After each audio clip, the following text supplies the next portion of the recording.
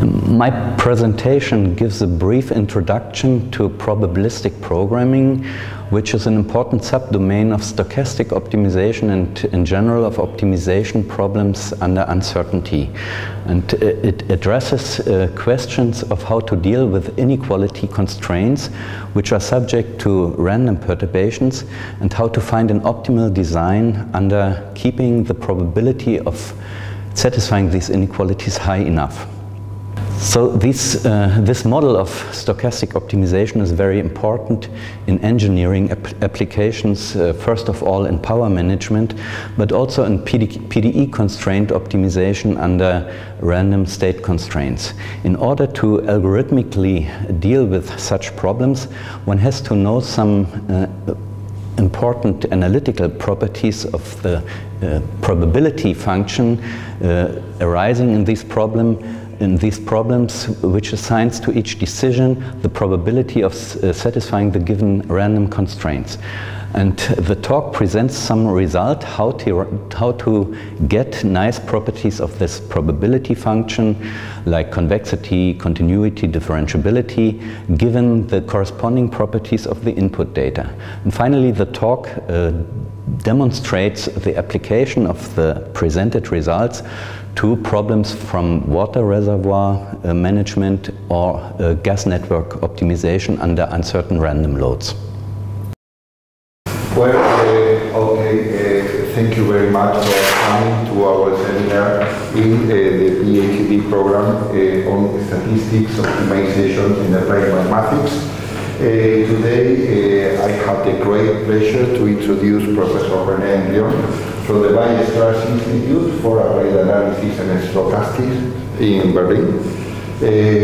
Well, we know you from several years ago. We are co-authors.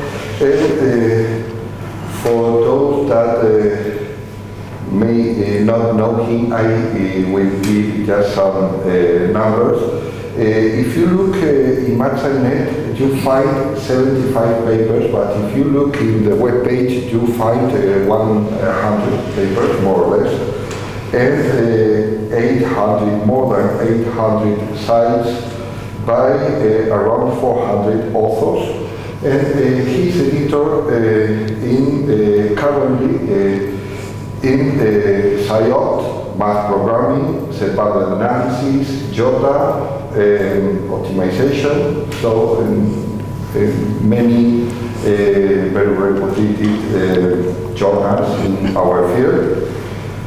And his fields of interest are, on the one hand, nonlinear programming, stochastic programming, and also parametric optimization and semi-infinite programming, multivariate data analysis also.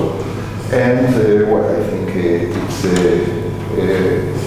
just to have an idea of the quality of the speakers. So it's our great pleasure to have you here, and we are yours.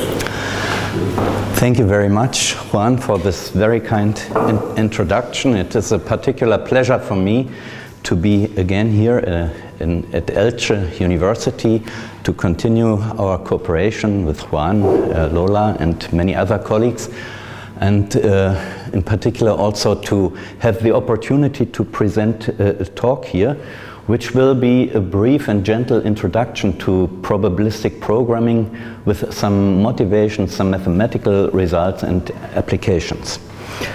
So to start with, let me first introduce the model I want to consider. We start with a stochastic inequality system as described here by this set of inequalities g of x, psi, and t larger than 0. Here the small t plays the role of an index coming from the index set capital T, could be finite or infinite. We don't specify it at the moment. Psi is an m-dimensional random vector, and x is a certain decision variable from a Banach space. So think, for instance, of an inequality system describing the stability of a mechanical construction like a bridge. So you want to find the cost optimal design of this bridge, which is encoded by X.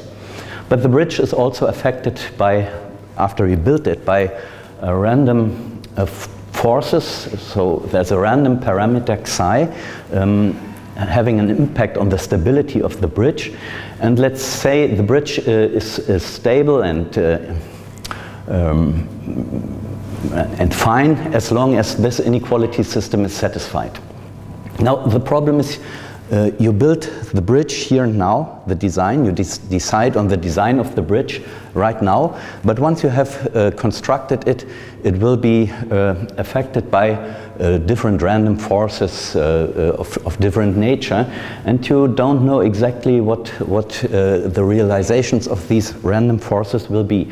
So no matter how you design your bridge, there will be always a risk that it collapses in principle, because there's a possibility of extreme events for the random forces.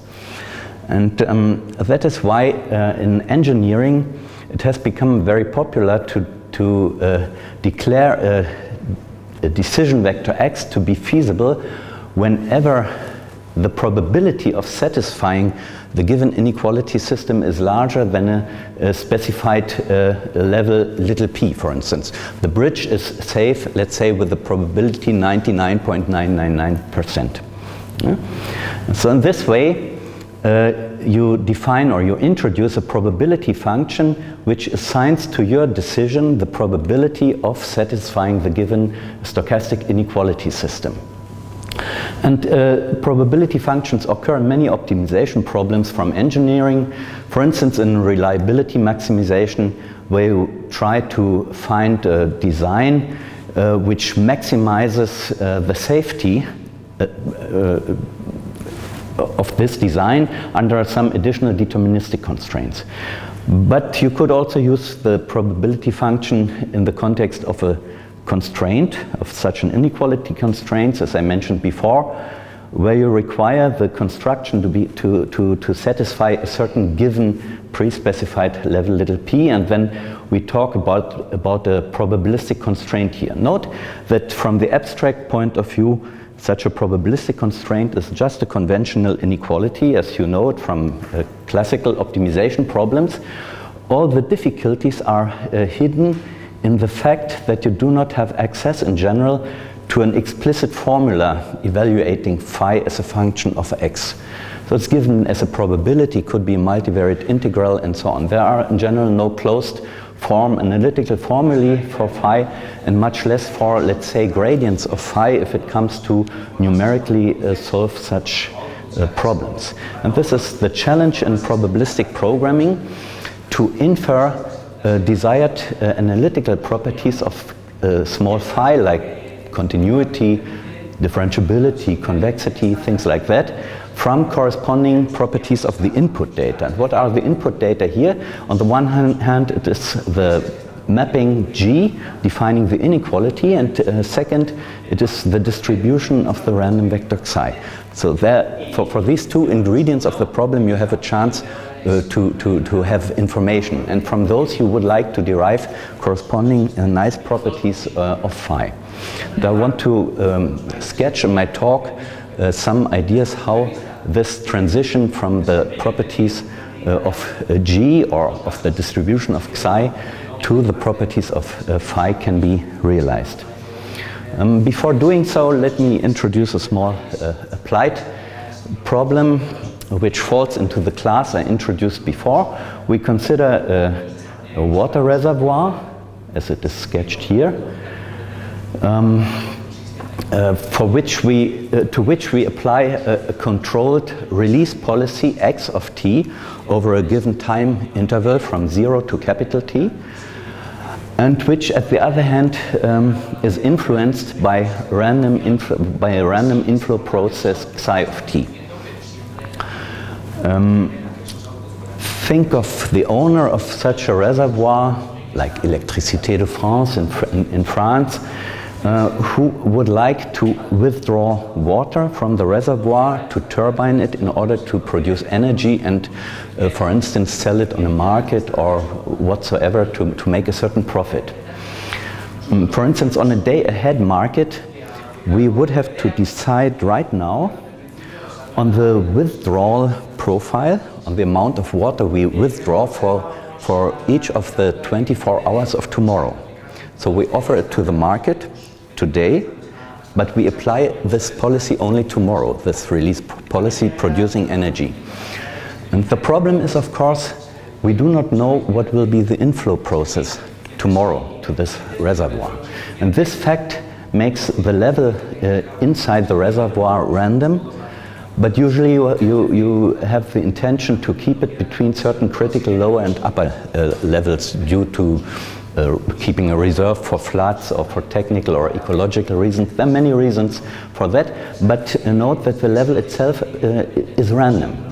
So when we decide today about an optimal release policy, which makes us money if you want so, at the same time we cannot guarantee at absolute safety that the level will not violate some of these limits. All we can hope for is that given historical data and statistical information about the inflow process, we can keep the level between these critical limits with a sufficiently high probability. And if you do so in more detail, first I want to come back to my previous assumption that psi is an n-dimensional random vector. This means that I will not consider psi to be a genuine stochastic process, but I will assume, using for instance some Kahn-Loewe expansion, that this stochastic process can be represented as a finitely weighted sum of deterministic processes where the weights are random. So this is a random vector now, a finite dimensional. And in this way we fall into the class of problems I introduced before. And then the water level at time t is clearly representable as the initial water level plus the accumulated amount of water going into the reservoir from 0 to little t minus the cumulative amount of water we released in the same time interval.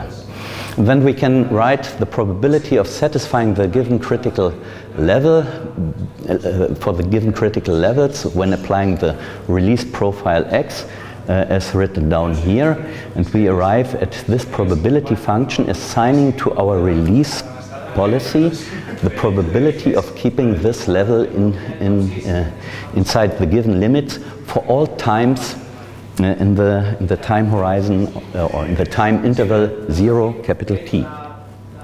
And what could be an optimization problem behind this? Usually you are given some price profile, time-dependent price profile. So you have some idea what the prices on the next time will be depending on time.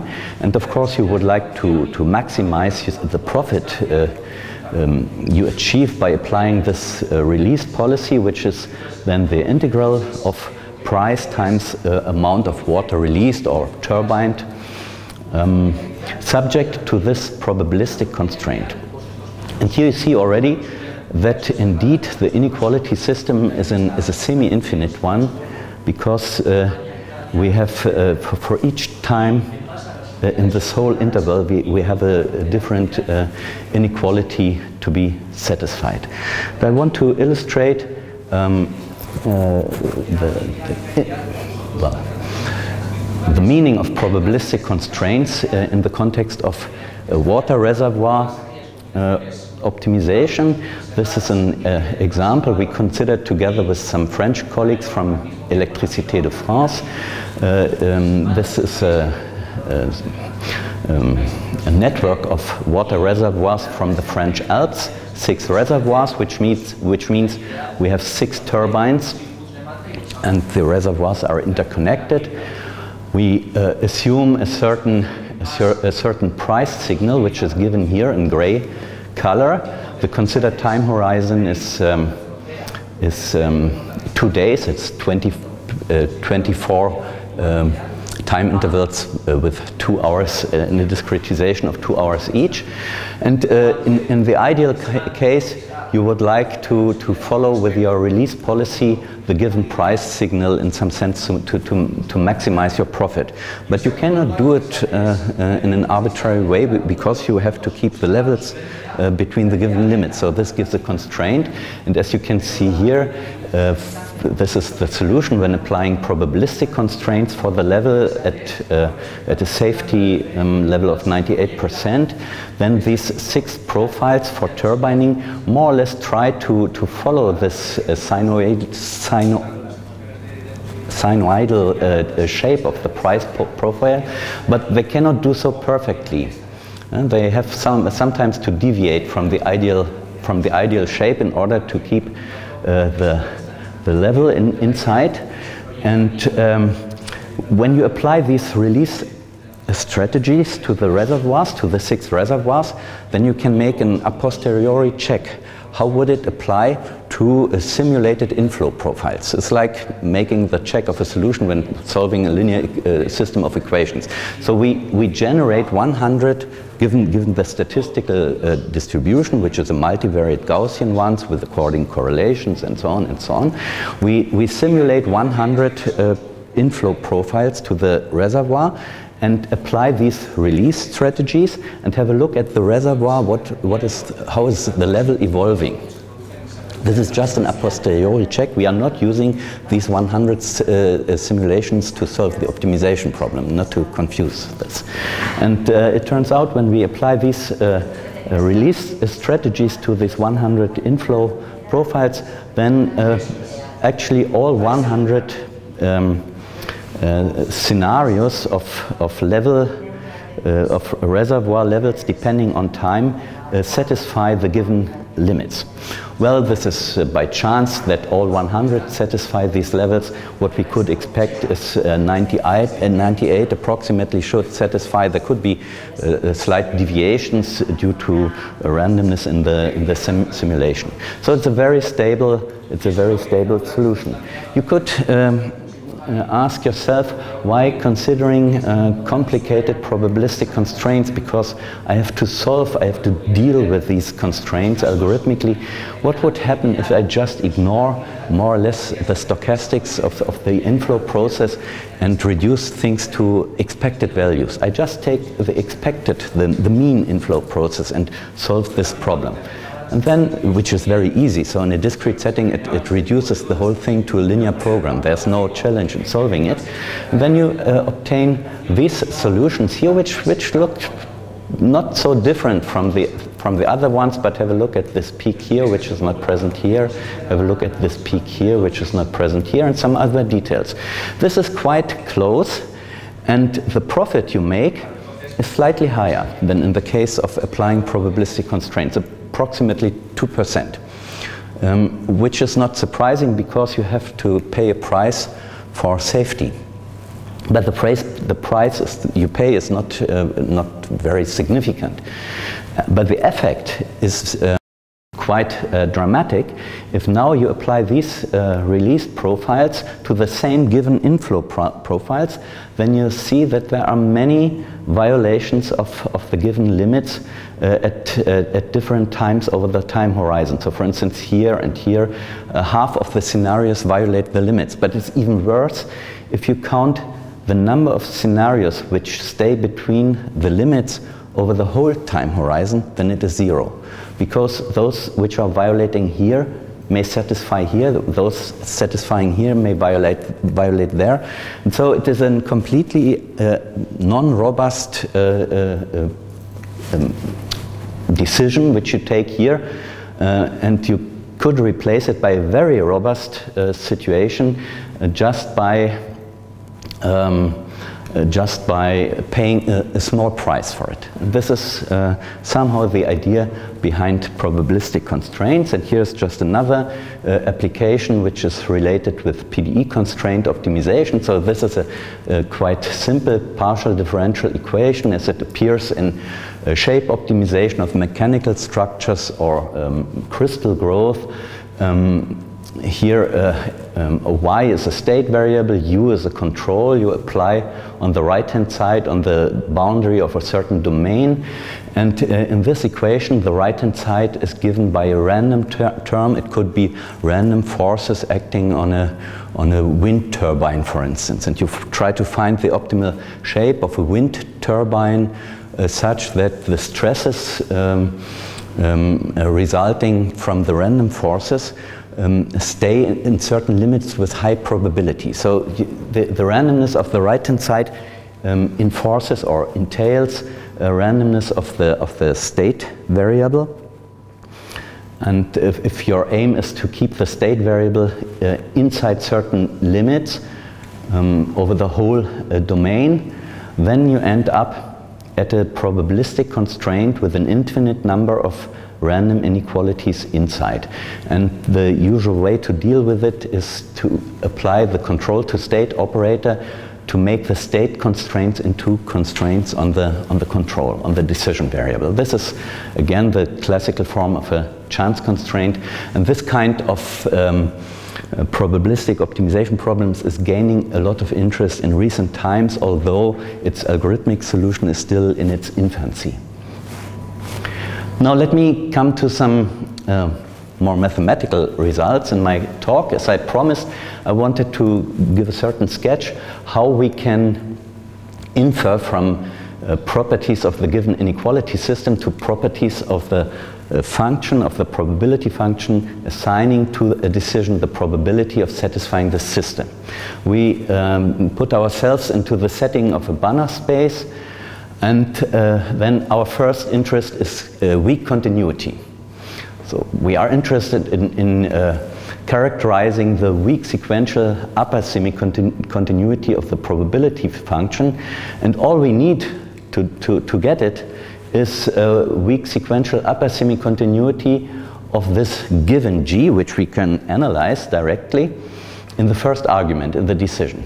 And then no matter what the quality with respect to the other variables is, and no matter what the index set is, can be completely arbitrary, and no matter what the distribution of the random vector is, we get the desired result for the probability function. And as a consequence, of course, the set of feasible decisions by probabilistic constraint, which is the upper level set of this probability function, with respect to the safety level, is then weakly sequentially closed, and this is what you would need along with standard assumptions in PDE constraint optimization to ensure existence of solutions when the objective is convex, for instance, and so on. And now you could switch to the complementary property of lower sequential semi-continuity of phi, and this is a bit more subtle. Of course, you need the corresponding property of the given G, as before for the upper semi-continuity, but it's not sufficient. What would you have to add? First, the index set T is no longer allowed to be arbitrary, but has to be compact, compact subset of some finite dimensional space. You have to assume that Xi has a density. Here it could be even a discrete random vector in the first result.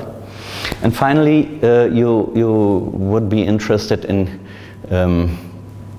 okay, what is missing? What is missing here is we have to add a concavity of G in the random vector. And then the last assumption you have to impose is kind of Slater assumption for a given X.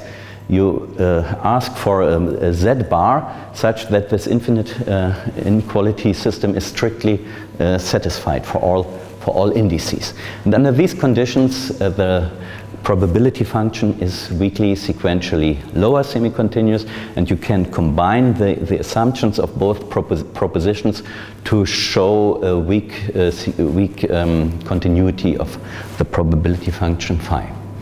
And another property of interest is, of course, convexity of the feasible set.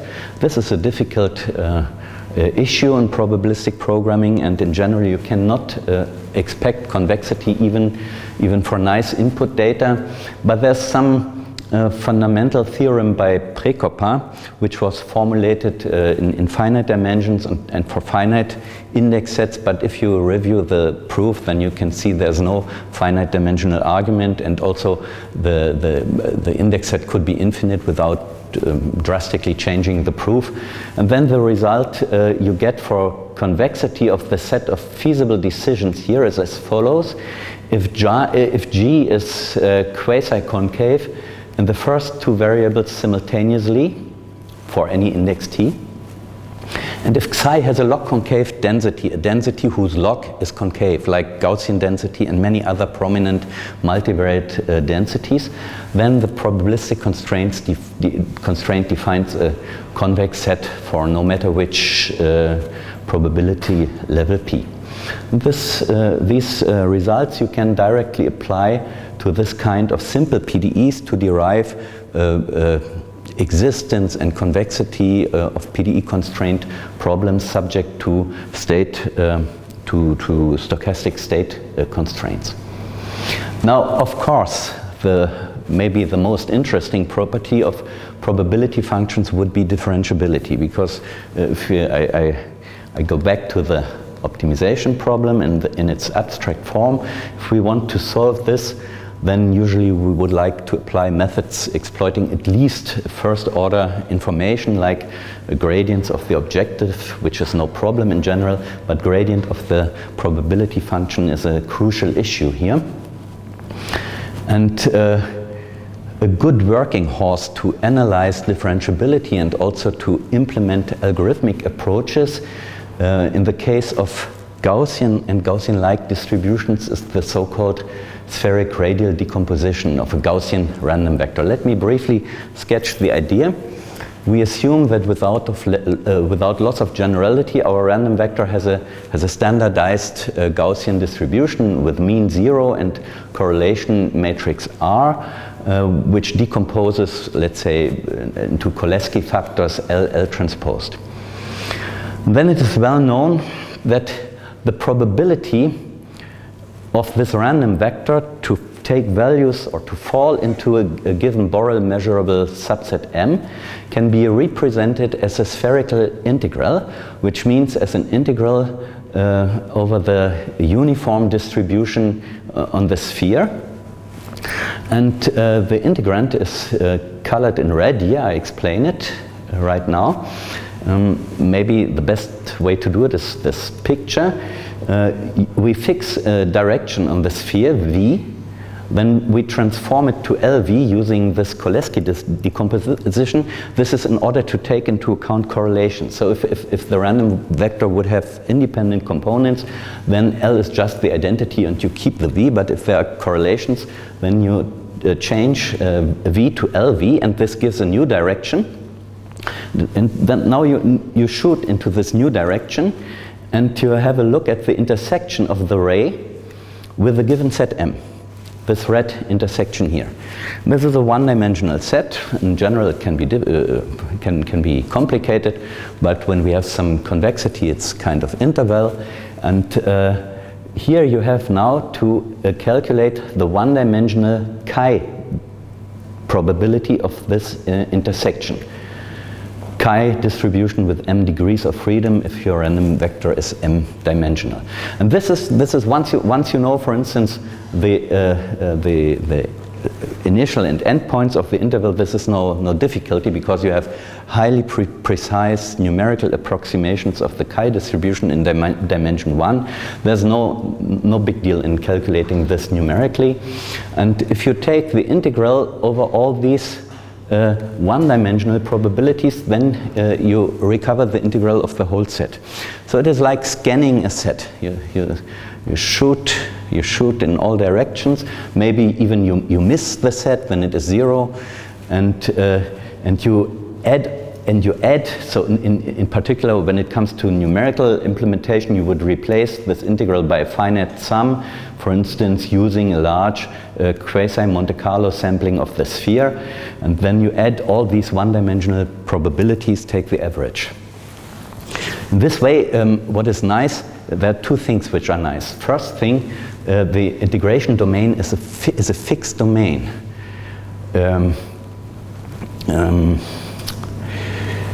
when you move your set, you change your integrand. This is given here. Imagine now that our set is not fixed, but it is influenced by the decision vector x. So it moves. It is an m of x, and given by this infinite inequality system, then the integrand changes. Of course, the x enters the definition of the integrand, because now for a perturbed set m of x, the same ray will now hit it in a different way. But the domain of integration is compact.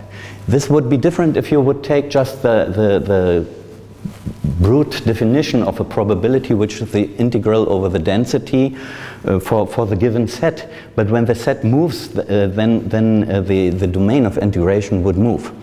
And this is not nice when it comes to sampling, and also when it comes to gradients.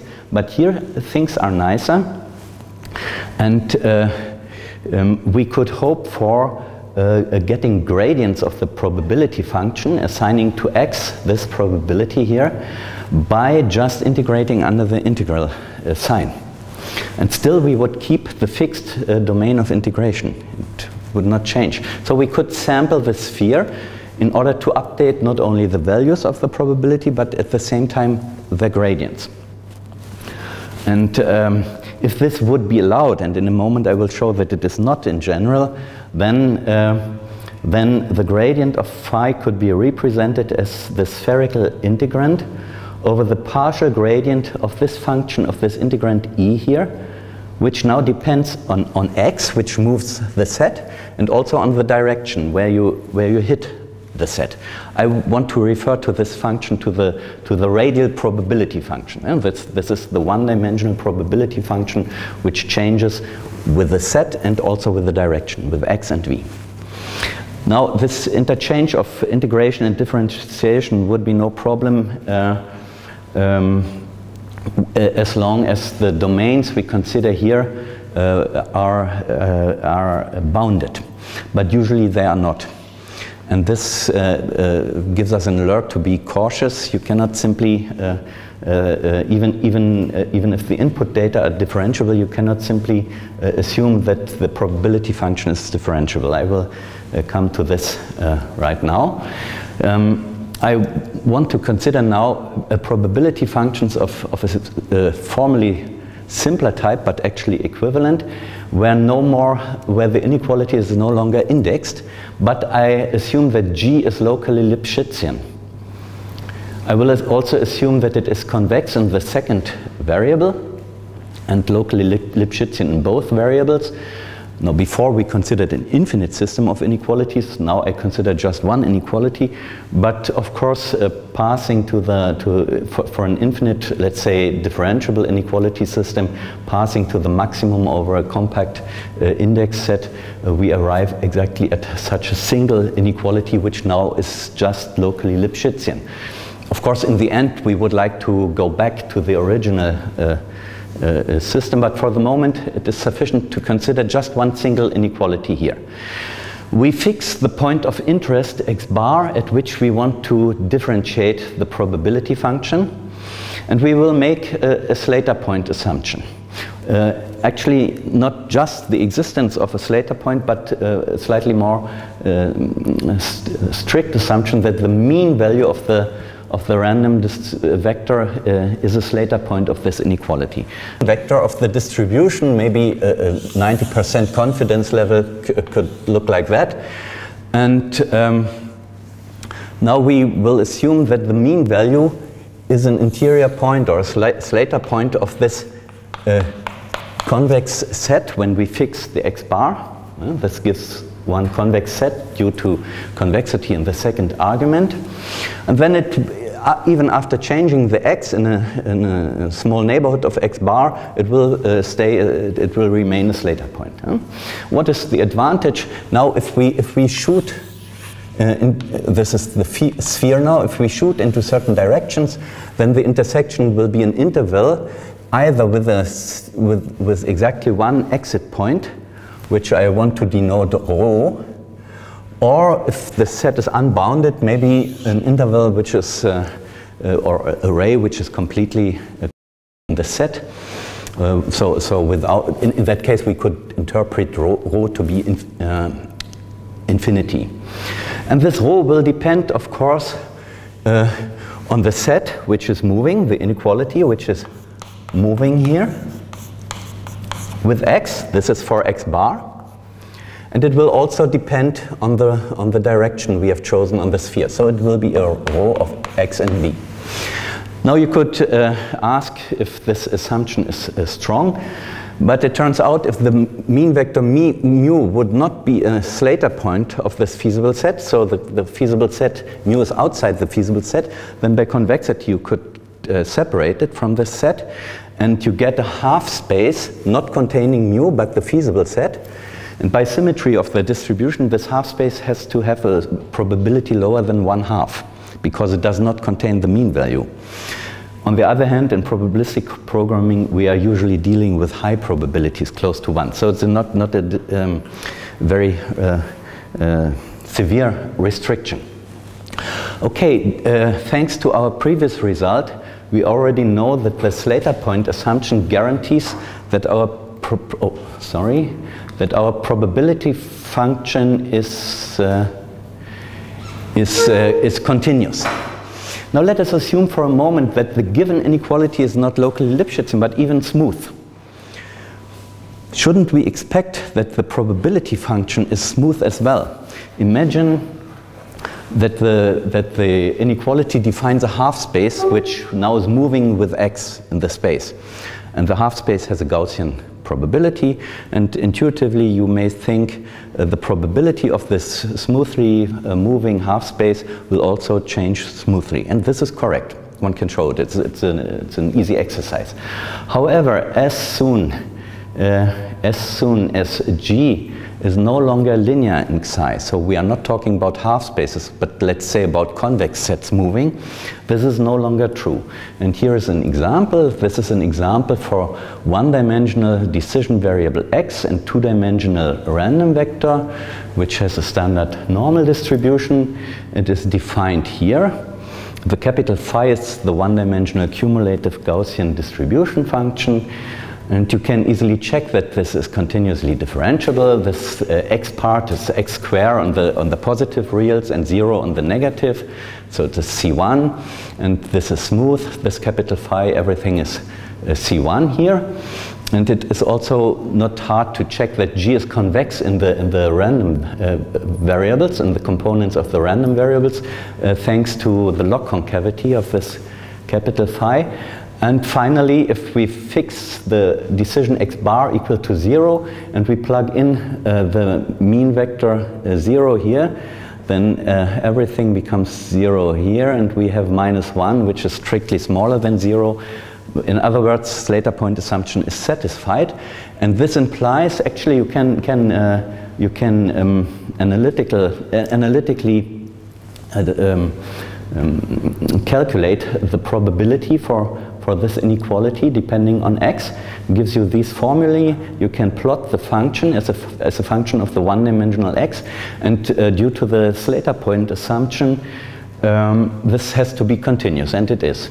However, you see, it is not even Lipschitz continuous, because the decay here is like a negative square root, and much less it is differentiable, although the input data are perfect. They are continuously differentiable, and the Gaussian distribution has all the perfect differentiability properties, but this probability assignment is not differentiable, not even Lipschitz continuous.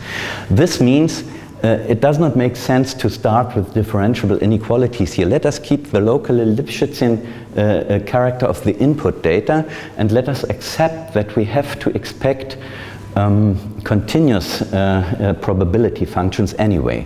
And then let us have a look what additional conditions to add until we end at the desired differentiability, because for the moment I cannot see it. And the first result in this direction is from a joint work with Chilean colleagues from Santiago, and it provides a kind of interchange of differentiation and integration, but in the sense of sub-differentiation and integration. Now, to get a visual contact with the original question, Here we asked for this relation. We cannot hope for it because we don't have the differentiability, even if the data are differentiable, but we can ask for the subdifferential and whether we can take the integral over the partial subdifferential. And this we can do using Mordukhovich subdifferential. We are for x in a Banach space setting, separable and reflexive Banach space setting. And then we have an upper estimate for the Mordukhovich subdifferential of the probability function by means of first this integral, which is in the Aumann sense. It's a multi-valued integrand, which means you integrate over all measurable selections of this multi-valued part here and collect them to get the set on the right hand side, but you also have to subtract a certain dual cone CL star. I will not go into the details here, but just to give the idea, this cone accounts for all the troubles from the input data which prevent you from directly interchanging differentiability and integration. And these troubles have to do with certain growth conditions of the input data. In particular, you have to be able to control the partial derivative of g with respect to x in terms of the z variables in a certain way. If this control is not possible, it introduces a certain additional term here which makes your formula deviate from the desired result where you just interchange integration and subdifferentiation. Now the idea is what can we add to get nicer formulae? And of course the idea could be to make this guy disappear, which means to assume that C is the whole space so that this vanishes here. And C to be the whole space can be explicitly written down as such a growth condition on the input data. You can really check them. Yeah? And then this term disappears, but even more, you can show in that case the probability function is not just continuous, but Lipschitz continuous. And then all which is remaining is this integral, this subdifferential, this integral, and this subdifferential here. And if it is Lipschitz continuous, then of course there's no difference in applying Mordukhovich or Clark subdifferential because some convexification takes part in the integral anyhow, and a Clark subdifferential is closed convex hull of Mordukhovich. And this altogether leads us to the following result, that in the case this cone C is the whole space, we have this formula until here with Clark's subdifferential. But moreover, in order to apply this result to concrete problems, we have to be able to specify this subdifferential of the radial probability function in terms of the initial data. And this is done here in this theorem under this growth condition, which I will not discuss in detail, but let me just mention is almost always satisfied. For instance, if the GI are separable in x and xi, or if they are polynomial. So you really have to spend some effort, as I did here, in order to invent pathological counterexamples. So this is in general satisfied. Then our probability function is locally Lipschitzian, and we have this upper estimate for the Clark subdifferential, which is completely explicit in the input data. Because G is given, so you can calculate the partial gradient with respect to x and z. And this is the one-dimensional chi density function, which has an explicit formula, no trouble with it. All you have to know is this rho function, which I have depicted here. You have to be able, for a given direction v and a given x, to calculate this exit point numerically. For instance, for linear constraints, there's an explicit formula. For quadratic one, you would end up at quadratic equations and so on and so on. In other cases, it may require more numerical effort, but it is in dimension 1. It's quite nice. And also now, this, what I have written down here, is already specified for a finite set of smooth inequalities. So our Lipschitzian G is the max of finitely many smooth functions GI. So we do not have just one inequality here, but maybe several inequalities. And then the row, of course, would be the minimum of the row which you would assign to any of these inequalities. And sometimes, by chance, you may hit a situation where both are binding. And this defines an active index set, and in that case you actually have to take the convex hull of all these expressions, which you can calculate explicitly, and this gives you this upper estimate. Now in the final step we would like to end up at a differentiability result. How could we do that? As phi is locally Lipschitzian, the Clark subdifferential is non-empty. This is what we know. The left-hand side is non-empty. And to make it differentiable, we need to make it single-valued. Then it would be strictly differentiable and under some additional assumptions continuously differentiable. So how to make it single-valued? It's non-empty, and how to make it single-valued? Well, of course, just make the upper estimate single-valued. Then they have to coincide, and in this case it is a differentiable function phi, and you have actually equality in these formulae. How to make the upper estimate single-valued?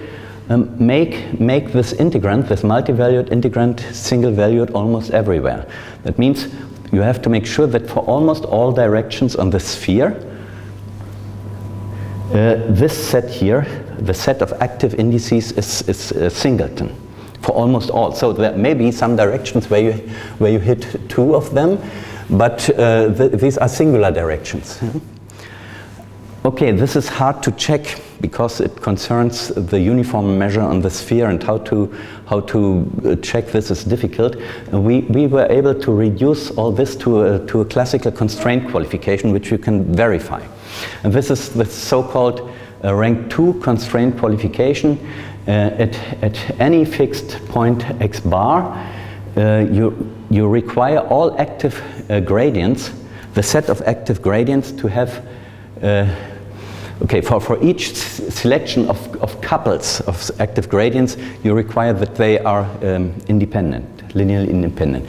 So this is weaker than linear independence. Think of a pyramid, four faces meeting in one point. The active gradients in the vertex of the pyramid cannot be linearly independent because there are 4 of them in dimension 3, but any 2 of them are linearly independent. And once this is given, you can derive the differentiability, the desired differentiability of the probability function, and you get exactly by specifying this expression to a singleton, you get an explicit characterization of the gradient, and so you can use the same sampling scheme on the sphere in order to update values and gradients of the probability function, as you can apply, for instance, in a simple setting, kind of projected gradient method for a numerical solution.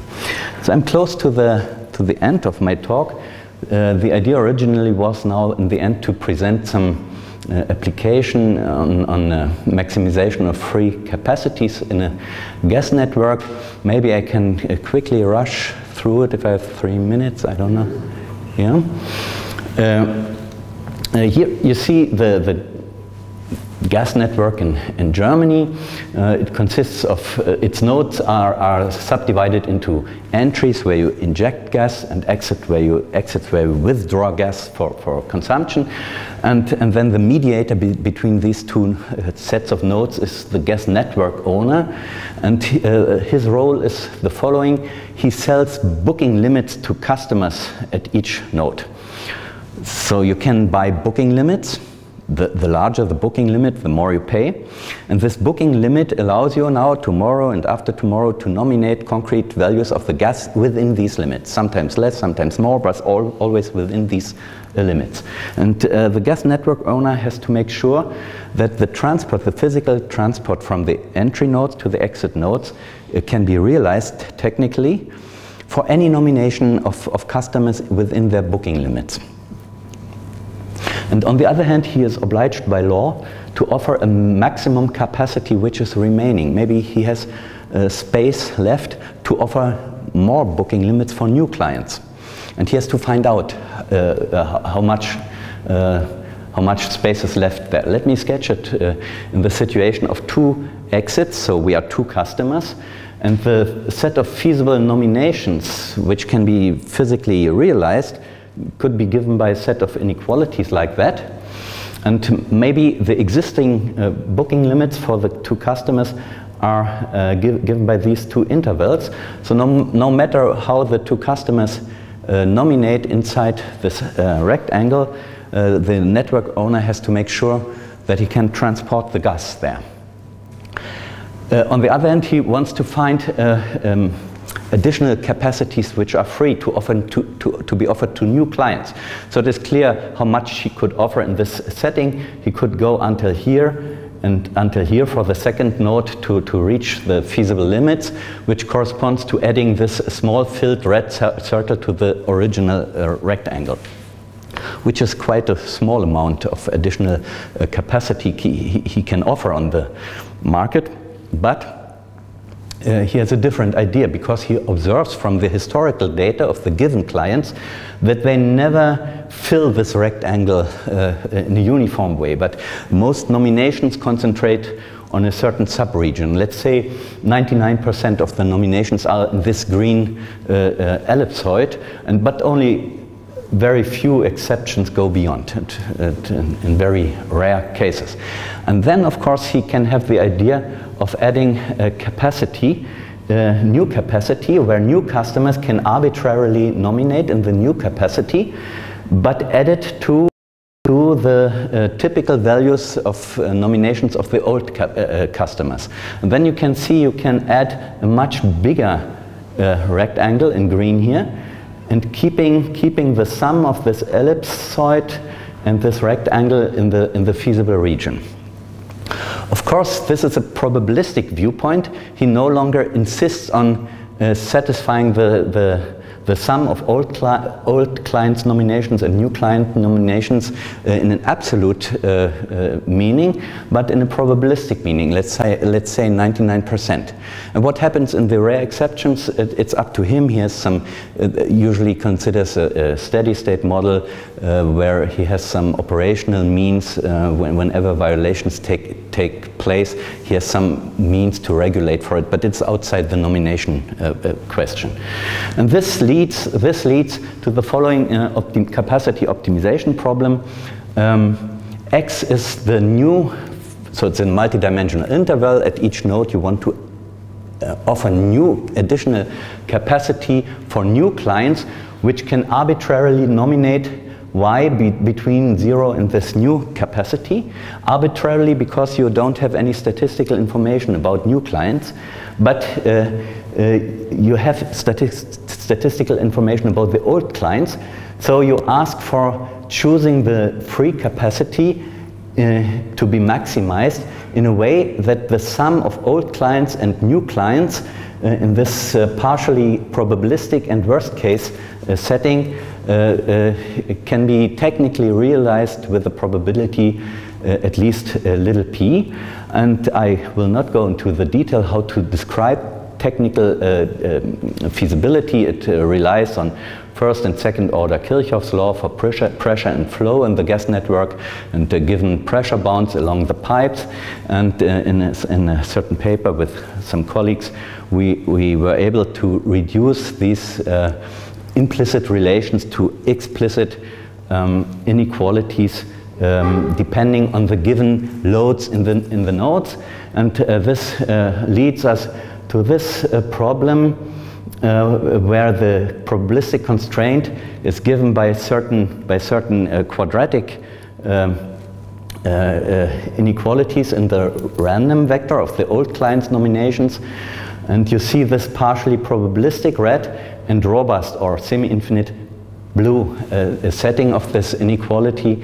You have to satisfy the technical feasibility for the sum for all new clients nominations, and with probability, let's say 95% with respect to the nomination behavior of the historical clients.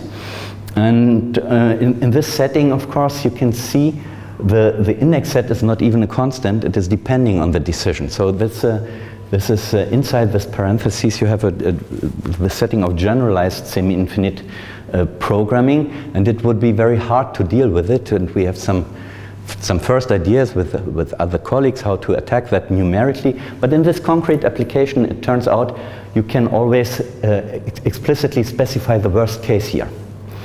This means you can exactly, for given psi, you can exactly find the y depending on x, which is the worst here, so that the whole system is satisfied.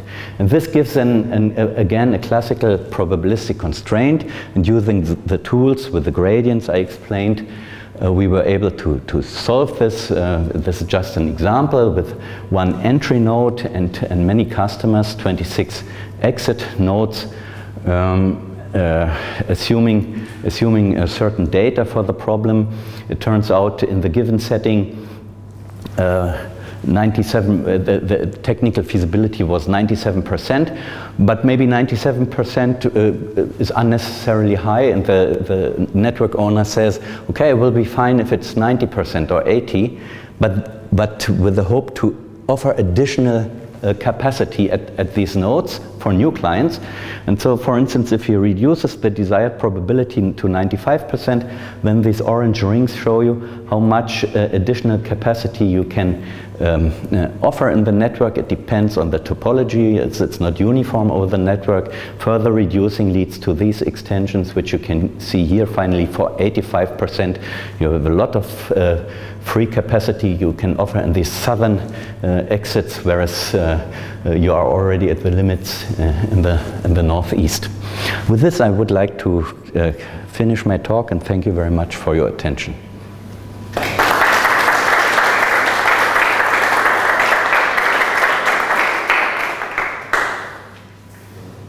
Is there any question? Okay, in this paper of Pedro that has with your student that I met her in Chile, but I didn't know how to pronounce her name. Your student is the co-author of Pedro Perez.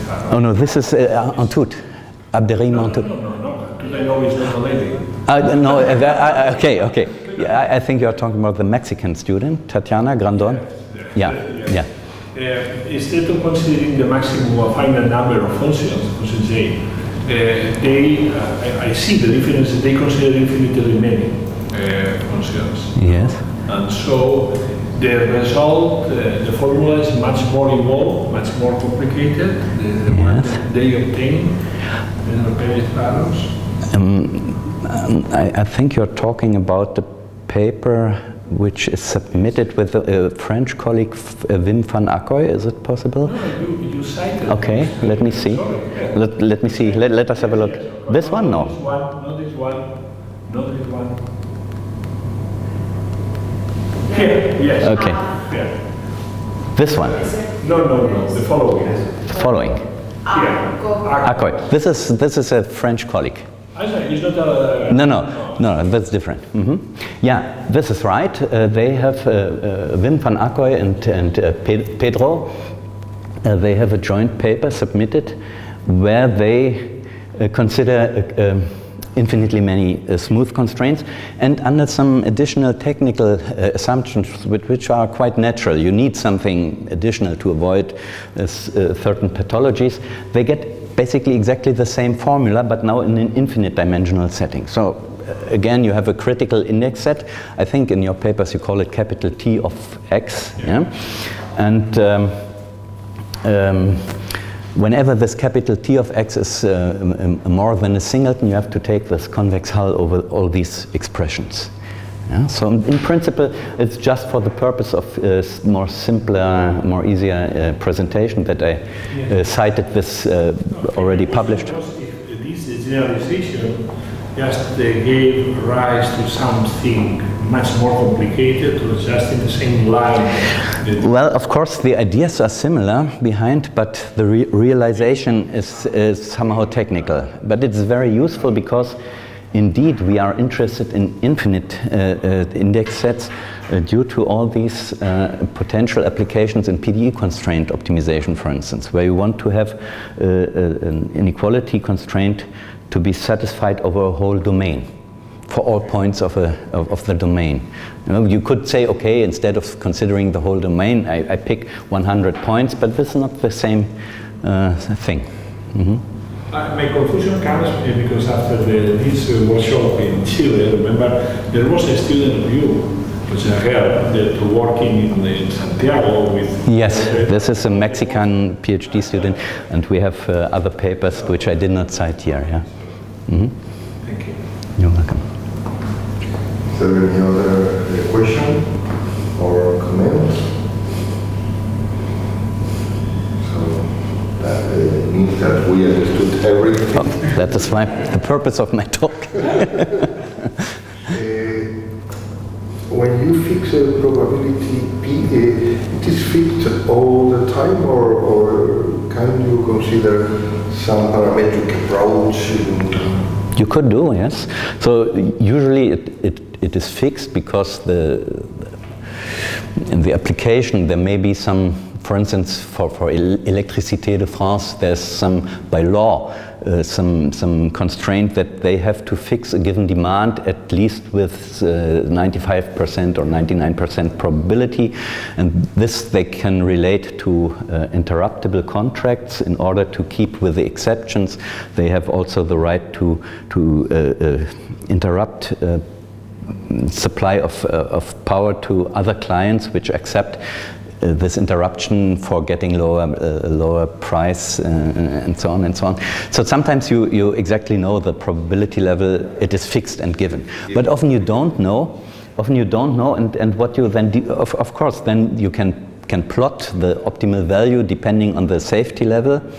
The larger the safety, or the more the safety level approaches 1, the costs will increase, so there will be first a flat part of this cost function. You can increase a lot the safety without paying too much. This is my example here. 98%, you lose a bit of profit. It's not that much, but if I would go to 99.6% maybe, I would decrease my profit drastically, and this would be a parametric approach. But also what is often done is, before applying probabilistic constraints in an optimization problem, you solve this reliability maximization. This is, you ignore your costs and you look for the largest probability you could achieve at all. Because if you do not know the largest probability which you can achieve at all, it may happen you put some value here and the set is empty without you are aware of this fact. The algorithm runs without reaching its goal ever.